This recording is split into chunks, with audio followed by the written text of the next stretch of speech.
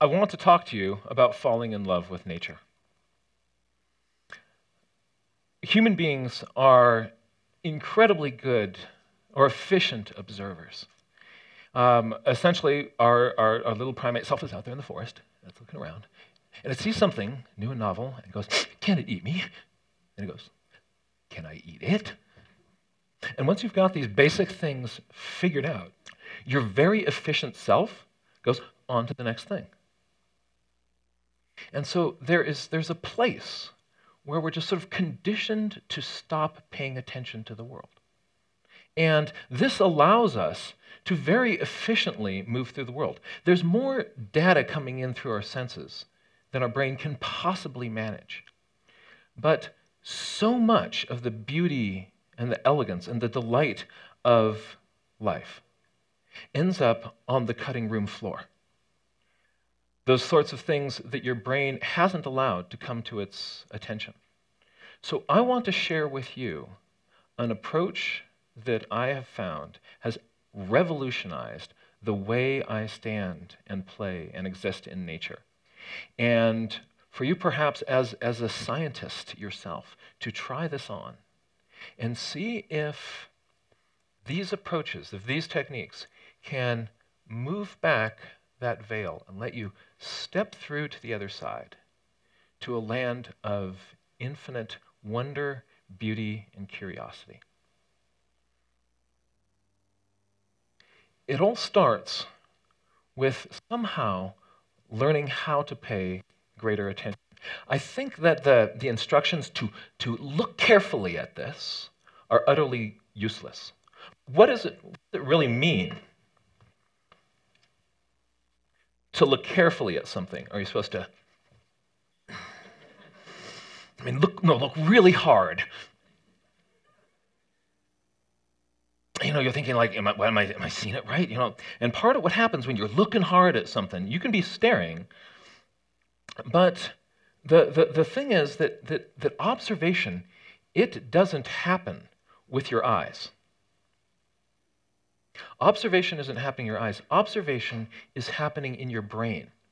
So what we want to do is, if I can find a way that's going to more deeply engage my brain, I can be present with whatever it is that I'm encountering in a much more nuanced, joyful, and amazing way that will open up the doors of connection to nature for you, will utterly rock your world. The general approach that I have, I think of a sort of a 3-part exercise that I do, and it starts with somehow getting myself to focus and to notice details with greater clarity and sophistication. So again, if I just stare at something, it's not going to end up well for you, right?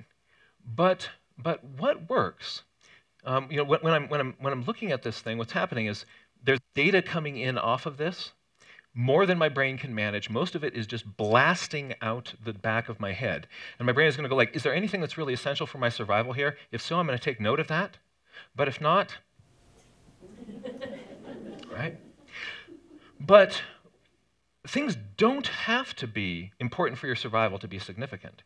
And so what works is a little strategy called the production effect. And that is, if I say out loud whatever it is that I'm noticing and observing, each one of those discrete little observations, instead of blasting out the top of my head, they will stick in my brain. And so if I just start out loud narrating each observation, that grows and grows and grows and grows. You've probably seen this kind of a version of this production effect happen to you. Anybody been to a party and you walk up to somebody and you say, how do you do? My name's Jack, and they introduce themselves. Hello, my name's Kristen. It's really nice to meet you. And then you're thinking, what was her name? All right? She just said it, and it's gone. All right? So if instead what you do is you say, hi, my name's Jack. Hi, Jack. I'm Kristen. Hey, Kristen, it's nice to meet you. It's 40% more likely that I'm going to remember that. Just by saying Kristen, right? And so what you want to do is apply that to observing in nature. And we have this idea that you look with your eyes, not with your mouth. But actually, to get from your eyes to your mouth, you have to go through your brain. And that's why it works. And so, so this idea of you don't just observe, but you're going to say what you see, say what you see, say what you see. It feels awkward at first, but you're going to get over it. And then this will just be your kind of go-to mode. So then what happens is these observations are coming through. The next step is to go to, let those observations stimulate a question in your head. From what you're looking at, what do I wonder about that? Right? There is things that I'm curious about. My memory of those is better. Things that I'm that I'm actually curious about. My learning is enhanced about those things. And also, curiosity makes whatever you do fun. You actually get a squirt of dopamine from curiosity. But you don't have to just walk around and find something that you're curious about. You can actually push your own curiosity. You're not stuck with the curiosity you've got. Curiosity is a skill that you can develop. So what I will often do is I'll look at something, and I know there are questions in here, and I have to let those come out. Because we're in a culture that's allergic to questions. We like people who have all the answers, and so sometimes we look at people who don't know stuff. Ooh, that's a vulnerability, that's a weakness. No, it's actually honesty. Right? And what you want to do is when you want can you, instead of just confirming all the things that you know about what I should be here, how quickly can I run up to the edge of the unknown and dive off? Right? I recently was visiting an international school, and I saw on the wall of every little classroom a list of questioning prompts. And after looking at these in a few classes, I realized that this was an utterly brilliant list of prompts to take my questioning strategies to the next level. So I wrote it down in the back of my journal, and here is the list. All right, I actually have added to it and modified it a little bit. But the way you use this is that each one of these prompts will get your brain to think a little bit differently about whatever it is that you're looking at. So if I'm looking at this from a point of function, how does this work? The questions that I'm going to be asking are going to be really different than, like, how is this connected to other things in the forest? Right? So just take a look at this list, and what I'd like you to do is to, for yourself, choose which one for you think would be kind of the most interesting kind of game changer to add to your personal kind of exploration process. Decide which one. We're going to take 30 seconds right now. You're going to turn to a stranger sitting next to you and tell them why. Go. Go.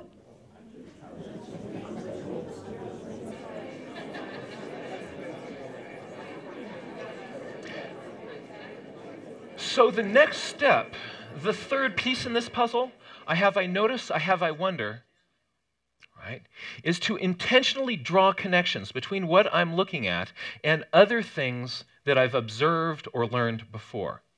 How is this related to other things that I've seen, other things that I have learned? You've got a huge data bank of experience in your head, and you want to go into that. Sometimes these recollections will automatically pop out their own. This is kind of like but if those don't come on their own, you can help it along. You can say, this reminds me of, and just kind of wait for it, and really look for it. What fills in is going to enrich your experience and help you kind of create personal meaning with whatever it is, and often takes your whole questioning process and observation process and brings it up to the next level. Because sometimes if this reminds me of that, well, there might be some sort of similarity behind these that's kind of driving that.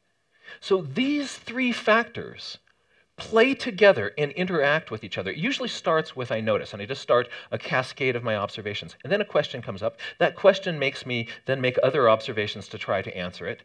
That reminds me of something else, and then, that brings up another question. And then this whole play begins to happen. But it's critical that you're not trying to do this inside your head. When we try to think inside our head, we just sort of stew on the same idea. But you externalize your thinking, and it really starts to open up. Now, if you want to take this process to 11, Rather than just being there in a conversation with what you're thinking about, what would happen if you train this to your friends, your naturalist buddies, your hiking friends, your children, your classmates? When you start doing this, I wonder, it reminds me of, in a little group of people, you get the full advantage of the sorts of questions that somebody else would ask, but never occurred to you. Their observations are going to be different than yours. And certainly the it reminds me of that they bring to table are going to open up a whole new world for you as well. So one level is just doing it when I'm out there by myself in the middle of the forest, nobody else watching me. I'm out there, I'm actually talking to the trees. Right? This has advantage of expanding my ability to think and to wonder. And also, if somebody else does come along, everybody leaves you alone. Right? But if you get to do this with some buddies, it's so much more fun. So this is something that we can actually teach to other people. And then there is one last tool in our toolkit. And this, for me, has been an utter game changer in how to explore the world. And what it is keeping a journal. And in this journal, you'll notice what this is I wonder, it reminds me of, just put down on paper. So there's all my observations up there. Over in the corner there, you can see, it reminds me of, I was out in the middle of Sierra Valley with a nearby thunderstorm. Wind was howling around, and I was stopping. I was watching the lightning and thunder.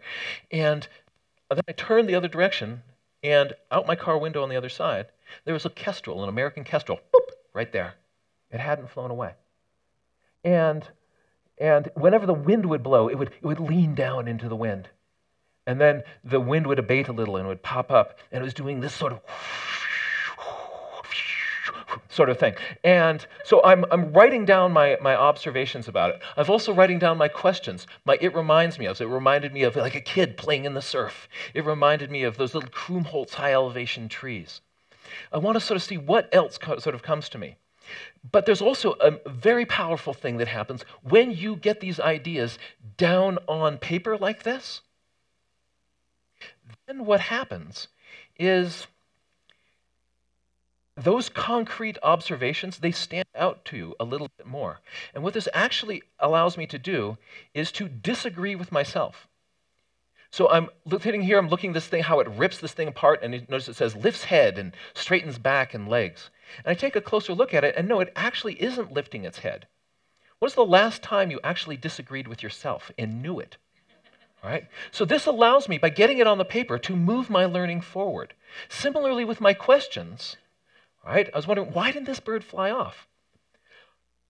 If I put my guesses down, my hypotheses about what could be going on, onto that piece of paper,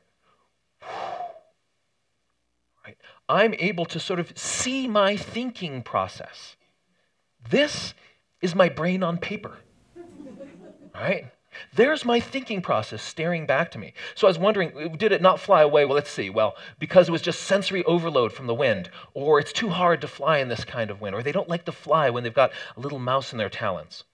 And then, while I'm watching this, the bird opens its wings, lifts into the air, and flies off effortlessly in this pounding wind. And so I realized, well, I can actually probably take one of those guesses off the table. So this allows me to be much more articulate with my thinking process. The whole process then is a ton of fun.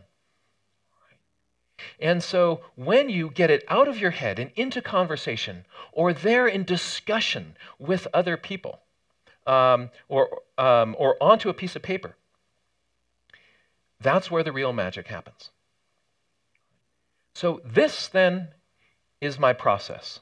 I wonder, it reminds me of.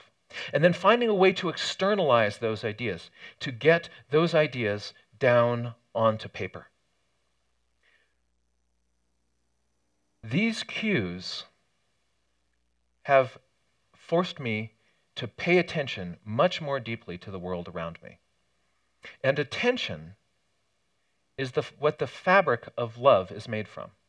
Love, the most useful kind of working definition I found for it, is sustained, compassionate attention. Think about that in terms of yourself and your child. Sustained, compassionate attention, when you're able to put this down and really be there. It changes you it changes them. The same is true with nature. When we can get ourselves to give that sustained, compassionate attention to the natural world around us, nature opens up to us, and our world is never the same. And that is what gives us the motivation then to serve as a steward of nature.